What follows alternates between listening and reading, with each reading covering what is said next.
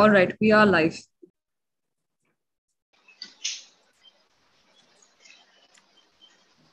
One of the most lauded and celebrated sculptors, Dhruva Mistry is known for his sculptures ranging from small-scale domestic pieces to large public works across genres in a bid to explore cultural tensions.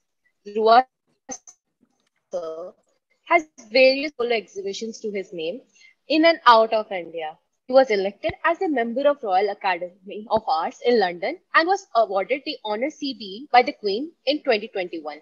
We welcome Sir to start of 2022. Good evening, Sir. Good evening. Thank you.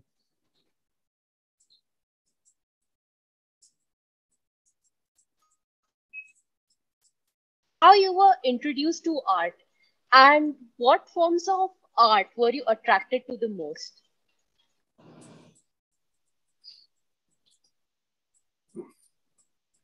In 1960, my family moved to a village from a city, hoping for a better life and quieter life.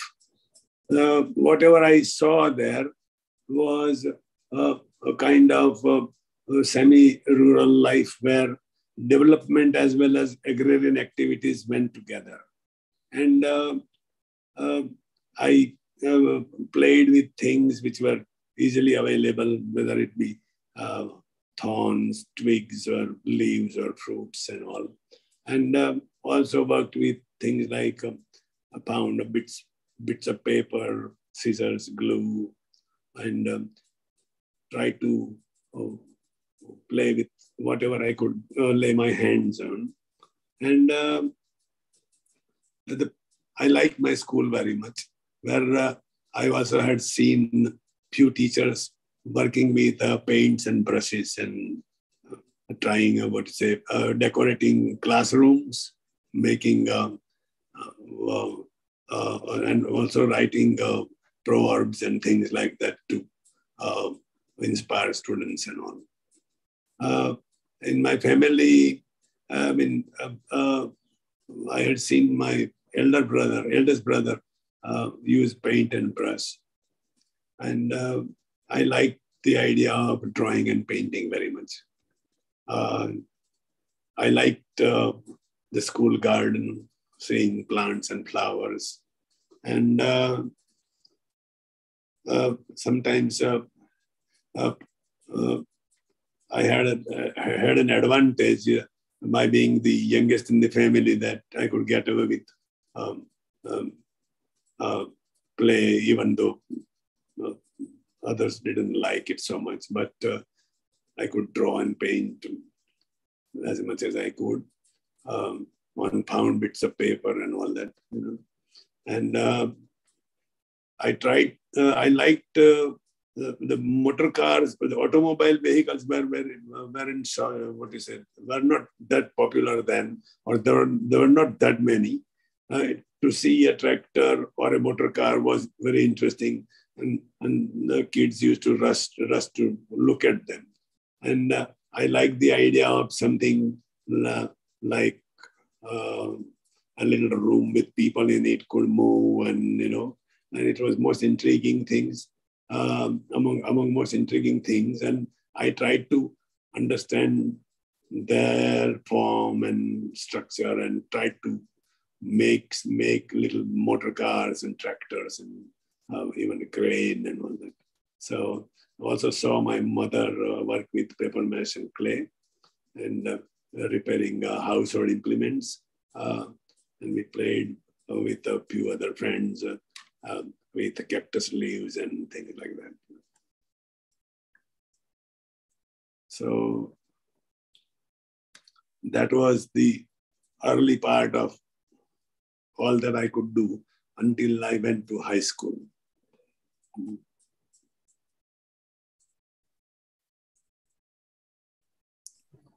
Sir, not everyone is as receptive as you are to art. And that was really nice hearing how you got introduced to art and which art attracted you, etc. So my next question to you is, what was your career trajectory like, and what is your source of motivation to make sculptures and different art forms?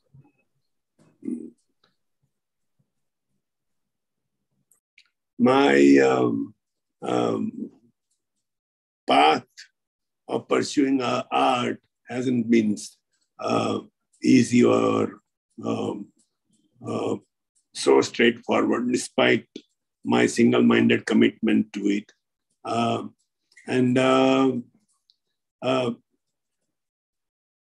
The main problem with art was even in my childhood, or even today, perhaps for any beginner, is that it offers neither hope nor solace. When there is no guaranteed regular income out of it.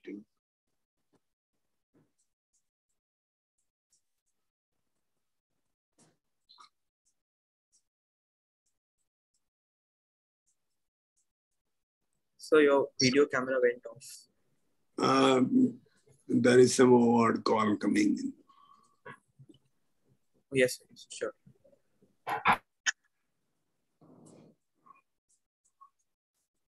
What?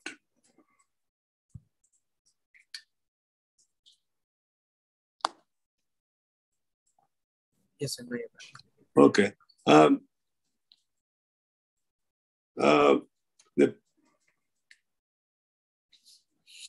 I'm sorry, there's some call coming in. It's completely fine, sir. Huh? Sir, it's completely fine. Not an issue. We can resume when the call ends. How can I stop this call? Sir, if you decline it, then maybe it will, the window will get removed. Otherwise, if you can take it and, so we can wait, not an issue. This person will probably might keep calling now. So anyway.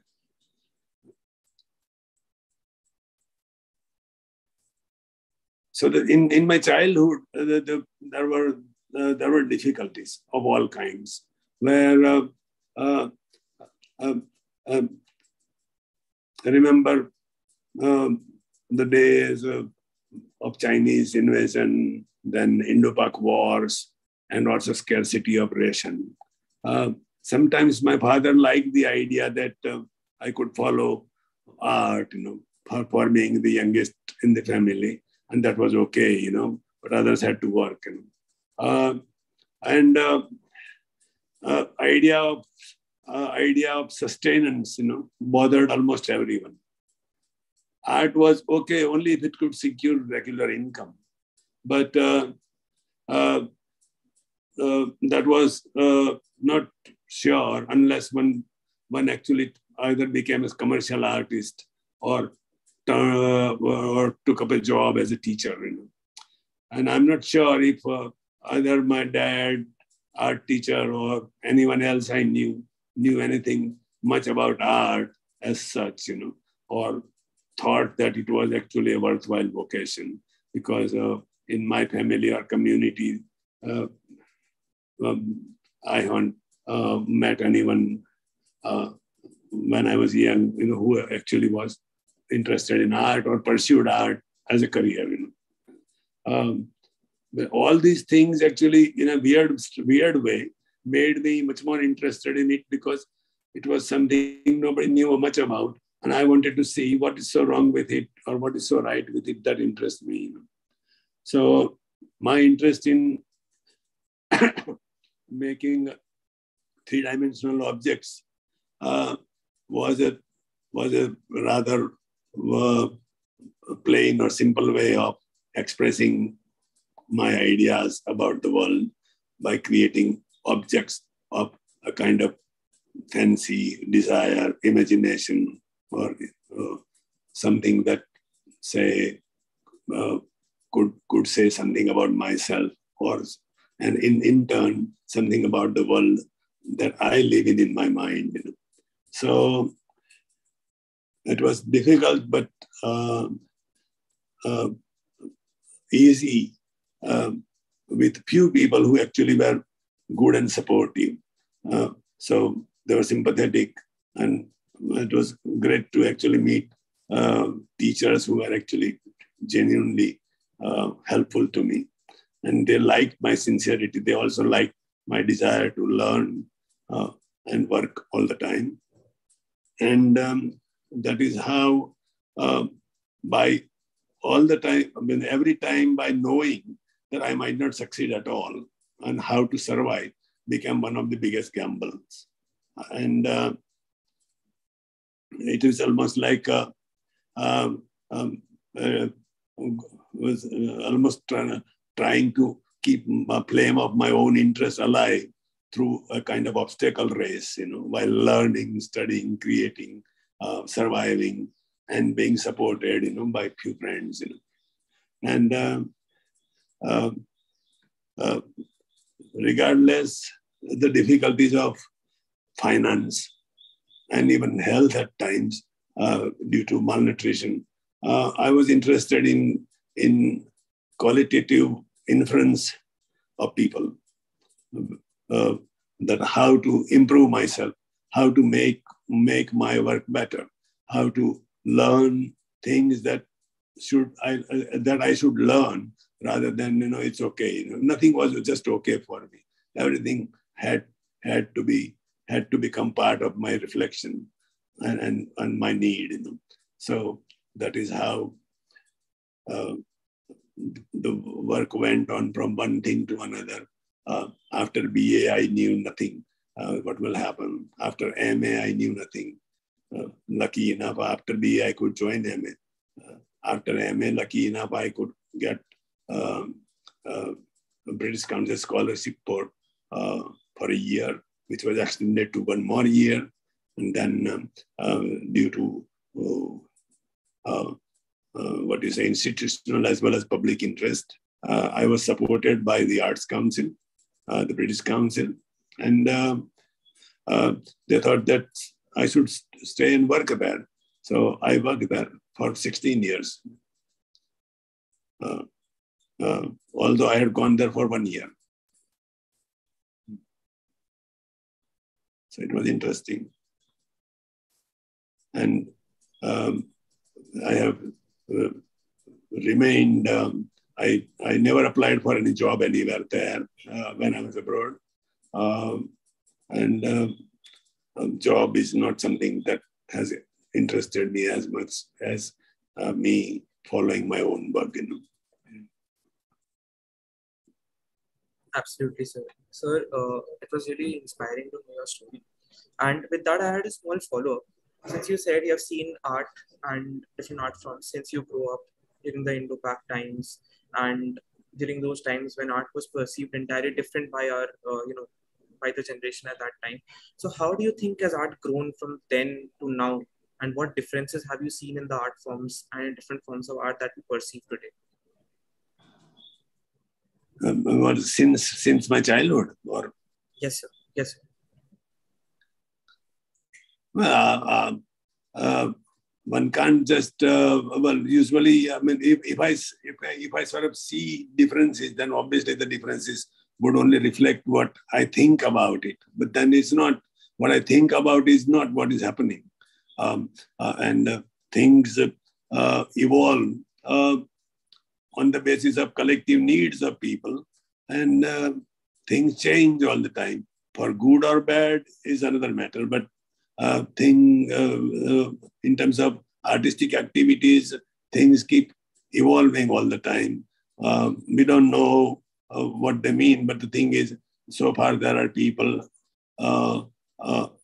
interested to pursue what they can do in terms of their visual acumen and ability. And then there is governmental or private support, or even individual desire. Things keep evolving. I think a great deal of things have happened and are happening, and they will happen because there is so much of talent in India, and lots of young people. Yes, sir, absolutely. If we see the differences, then a lot would come out into light. But like you said, it's depending on our perspective. Please continue. Yes, sir. So, like you mentioned, you went through a lot of hardship. There were a lot of ups and downs in your career, but in the end, you are where you are because of your perseverance and grit.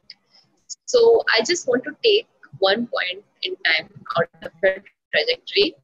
That is your first solo exhibition. So, what was it like, and what challenge did you face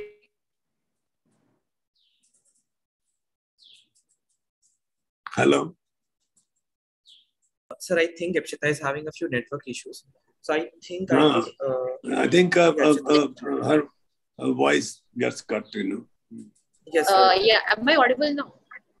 Yeah, you are audible now, yes.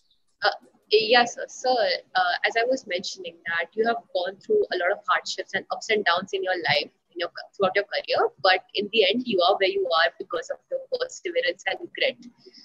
And in the end, that is all what matters. So, throughout your trajectory, I just want to take one point in time, your first solo exhibition. And I want to ask, what was it like? What was the entire experience like doing an entire solo exhibition by yourself? And what sort of problems did you face, both personal and logistical? Hmm. Uh, while I was in my final year BA, uh, I had a friend, a sculptor friend, Ravinder Reddy. We shared a room in the hostel and we worked together, hoping that we will also have, instead of a joint group show, we will have separate. We work towards separate solo shows, but simultaneously together, so that we could support one another, we could get help of one another. That was the idea. So, in my masters, when I had reasonable kind of work to show, when I went to Delhi for some interview for a scholarship, I met Mr. Ibrahim Al-Qazi from the Art Heritage, and he kindly uh, agreed to look at my things and work. And I told him that what my friend and I had been thinking of doing, and he was kind enough to organize and offer shows to both of us, although he hadn't seen my friend's work. And not just that, he also agreed and organized to take the show from Delhi to Bombay, to Jahangir Art Gallery, which was in itself quite a good start for us. But then in those days, sales were not so important because that's not my work, especially, was not the kind of work which was enticing enough for people to buy as such. Because I had made some male nudes, and it was not easy to sell male nudes when we have traditions of seeing nakedness in female figures and all. So, good thing about the show was that any aspiring artist expected established practitioners to come and comment and encourage them, and that was quite interesting. But then by the time the exhibition in Delhi and Bombay was there, I had already left for London, and I wasn't here at all. So I missed meeting all people which I should have or I could have met. And strange enough, I only could perceive things from my friends and my family's account of the exhibition and some meager reviews that we had got. The money that I had put in to make my work, it took me 2-3 years. By 83 or 84, I returned money I had borrowed from my teacher here. So after the one show in 1981, so it took me took me that sort of time. That was the kind of beginning, or that was the idea of a first solo show. Since then, there have been exhibitions almost every 2 years. And that too, actually, I always see exhibition as an opportunity to try and do what I want to do rather than try and cater or offer to people what they like. I actually go for what I like rather than what public might like. So, and that makes it difficult for particularly sculptors to become popular that way.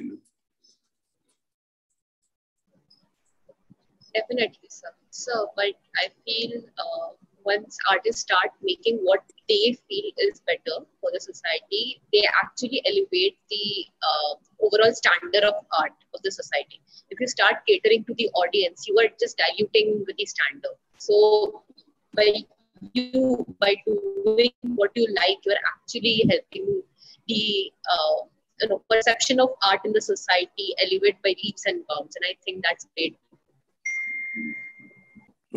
Absolutely, sir. Even I feel the same.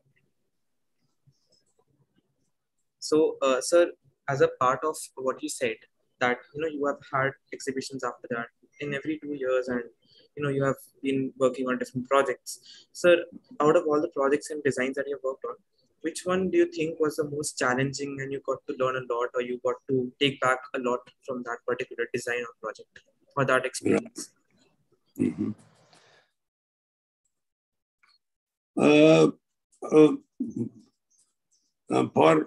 In terms of my work, all forms are of equal interest to me, because anything that I have thought about, that how could I say make it work on a scale and quality that it could become say independent, can stand on its own, and it can be kept in the open air, and it can withstand forces of nature, gravity, earth, people, prejudices, as well as pest, And what we know in terms of sculpture of quality, they have always sort of survived through all kinds of things, in terms of fighting the elements of earth and our climate, and then people and the way and the reactions to art. The largest of the project which I did was in 1991 to 93. And I worked for a set of sculptures for the Victoria Square in Birmingham, the second largest city in UK. And strange enough, I was lucky to work on a city square where the city square was empty or hadn't had much of interest, and they wanted to turn the whole thing with the European EEC funding. They wanted to turn the whole thing into a large Europe-like piazza where there would be a large water. There is large water feature or fountain and sculptures around it and all. So it was very challenging for my ideas to be put into practice, and I had the opportunity to work with classical materials like fine sandstone and bronze. So there were two large guardians, and then something I call the river, which was in the main fountain, and then the lower fountain where the cascading water came down to the uh, what is it, came down to the, there is also a large slope from the council house to the uh, lower pool fountain, where there are two figures there called the youth, and then there is a small fountain. And then I also made lamp standards of solid stone. And seeing all those pieces work together, or anybody who goes there at any time and finds it, say, engaging and interesting enough not to get bored by it. And so it's like, if I get bored by what I do, it is obviously going to bore others who don't know much about it. So my interest in sculpture is all about that. How will it work without sunlight? How will it work in the sunlight? How will it work, say, in the light of anybody's mind, or how will it lit up, in the eyes of anybody, or mind and heart? Let's see how it works. But I have to keep trying to understand what I'm doing and keep working. Yes. Sir, I had a small follow-up to that. So since we are considering how you have been making different forms of art, be it the river or the other sculptures that you have made. So if I talk about the tools that are required to make those, then do you think that someone needs to have great adequate tools to be able to make art, otherwise it's not possible? Or how can one even strive to continue if they can't afford the supplies? Can't afford? Sir, what I wanted to say was, like, considering the different sculptures that you have made, if let's say someone would like to make different artworks, but they don't have the required tools, do you think that they would fail, or is it necessary to have a certain basic requirement? And how can one continue to strive and continue even if they can't afford the supplies?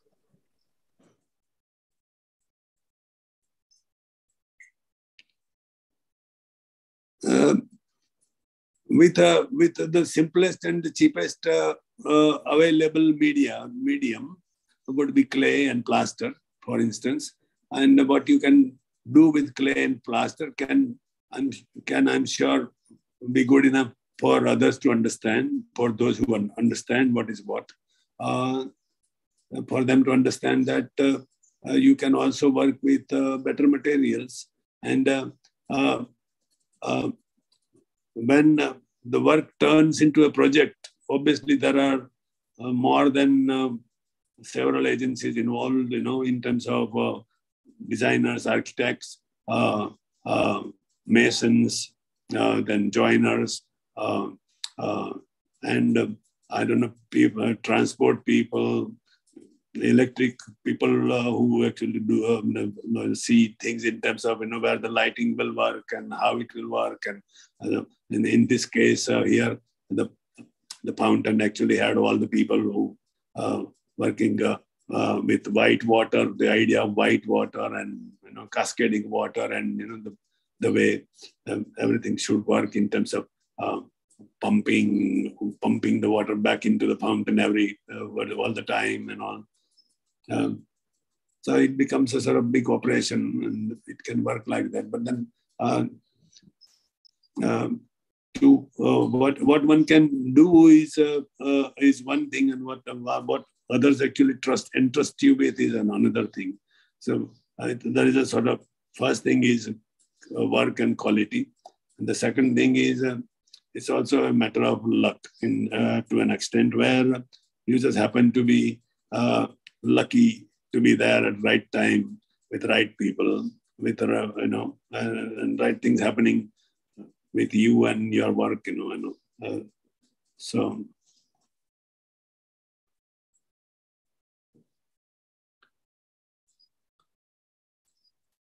In terms of tools, I don't really think tools are so important, because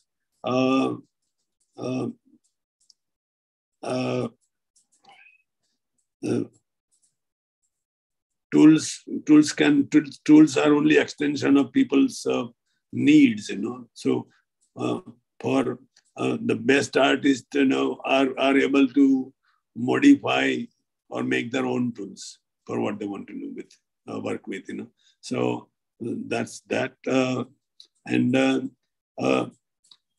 For certain kind of work, there are experts who actually can do the carving and do a professional job. Sometimes it is helpful to meet the deadlines of time, with the work. So it's important. Absolutely, sir. So thank you so much for enlightening us and our audience on this. I'm glad that you told this because, I had this confusion about tools and how, people extend it and extend their creativity and knowledge to build something. Thank you so much. I think Ipshita has a question she can continue with. Yes. Yes, sir. So while you were mentioning about your experience and all the projects you have worked on, I couldn't help but think how skilled you are and how much effort you must have put on each and every project. But there were times where you made mistakes. So as a sculptor, what do mistakes mean to you? Are they just a part of your learning process, or it's a new form of, it's an art in itself? Mistakes are inevitable part of learning, whether they are real or willful. They actually expand consciousness and self-awareness. Anyone with an agile eye and mind can overcome mistakes or see them as temporal setbacks only. And genuine mistakes offer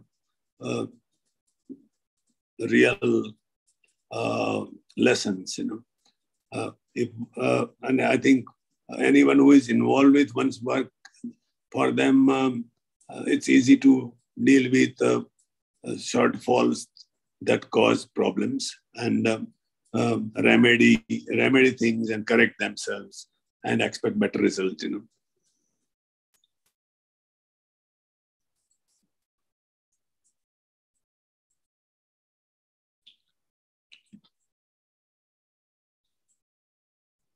Right, sir. Right.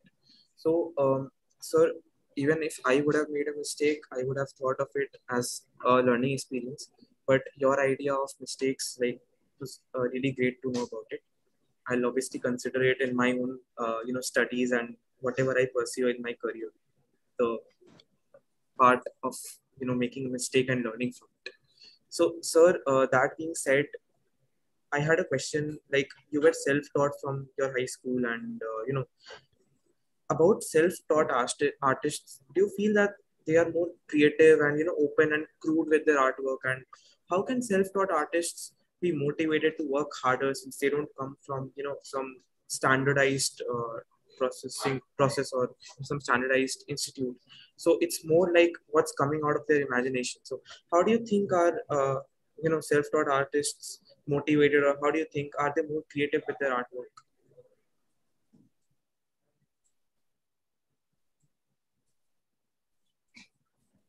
Well, in terms of self-taught artists, it's like the desire to learn is part of teaching oneself. And as far as teaching is concerned, when regardless, say, a kind of curriculum followed by someone, followed by the artist or the person concerned, it is always a kind of method in one's mind and heart that I think I should approach something this way or that way, and find invariable ways of getting to their objective, of realizing their goals. So whether it be making a three-dimensional object or a drawing, or use of paint, or use of particular material, or use of a particular technique, and use of tools, particular tools for specific results, So that's part and parcel of learning, so it's like one can't just say it is teaching oneself, because uh, uh, because if one does not improve, it becomes a part and parcel of being naive. So naive art and using one's naivete actually to cultivate and to cultivate that in order to say exploit others' inabilities or shortcomings for one's advantage. That's different, but it's not the kind of things that interest me at all. It's like if others don't know, it doesn't mean that I should actually not do something which is right, regardless their interest in things or not. Otherwise, it's like a doctor or a physician should truly sort of treat the person, or the ailment of the person, regardless their liking for something bitter or sweet, Yeah.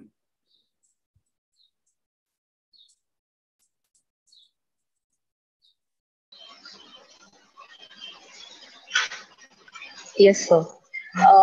Sir, definitely. I'm sure all of us who create art or are interested in creativity had some sort of dilemma when it comes to being self-taught. They always had that apprehension that they're not better than those who have been taught art formally. But I think your answer and your perspective will help our audience motivated and pursue what they love. So, being from an engineering college and you being the sculptor that you are great at your work, uh, I have to ask this question. In India, as you mentioned before, that art is usually pursued as a hobby rather than a career. And you have a career out of it and you have an illustrious career. What will be your tips for the budding artists who want to follow your path? And what problems should they be aware of? And how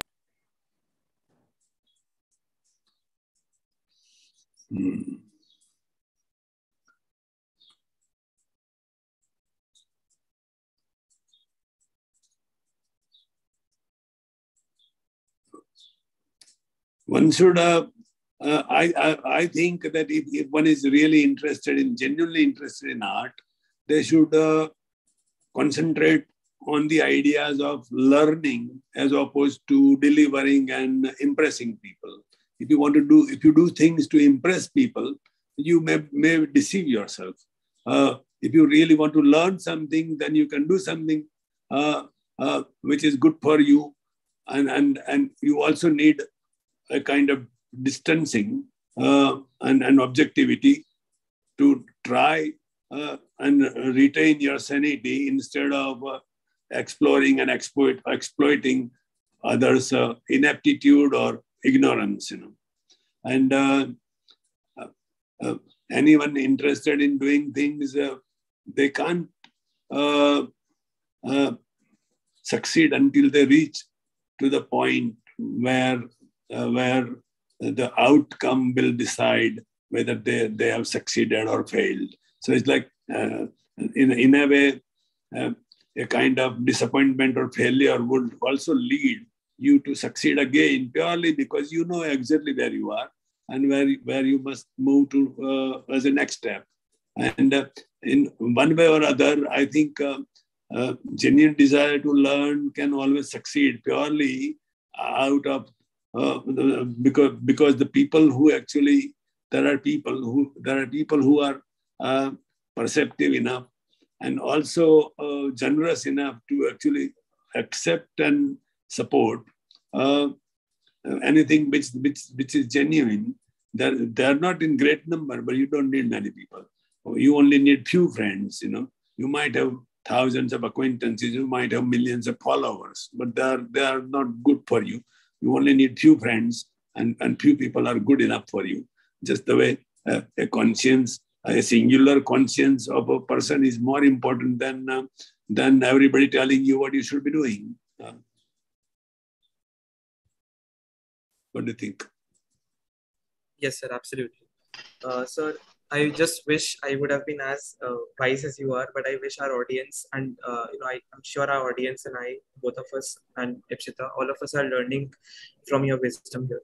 So I believe that our audience and all the budding artists who are watching this stream today would be motivated and inspired by your talk and your life and how you have build your life with sculpture and art, and how you have been recognized by the Royal Academy of Arts in London and been awarded by the Queen. I just wish that all our audience members consider your wisdom while they build their career choices, and I'm sure that they will be able to at least try and build something good for themselves considering your advice. So, sir, thank you so much for the talk. We are glad that you came and you gave us 30-40 minutes of your valuable time. So with this, we come to the end of an enthralling session with sir, and sir helped us understand the nuances of the world of sculptures a lot better than I or Ipshita knew before this. So we hope that with this, Mr. Dhruva Mistry was able to ignite the spark of creativity that lays dormant amidst the mundane existence. And I hope all our viewers and all the budding artists and sculptors who are watching this must have gotten a great deal of advice for their career ahead. Thank you so much, everyone, for being with us and watching this live stream. I am really glad sir was here. Thank you so much, sir. We are really privileged to have you with us today. And with this, I would like to conclude the stream today. Thank you so much, and thank you for joining Start Talk 2022. We conclude the last Start Talk for this edition, and looking forward to host everyone in the next edition of Start Talk by the Retreat Circle in Hyderabad. Thank you so much. Thank you. Thank you very much for having me. Thank you so much, sir. Wish you all the best. Yes. For your own studies as well as your careers that you are aiming for in your life. And I'm sure that you will engineer something as genial and as great as one can imagine and expect from people like you. Thank you so much, sir. So we'll try our best. Yes. Yes, sir. Is the live stream switched off? Could someone from the OC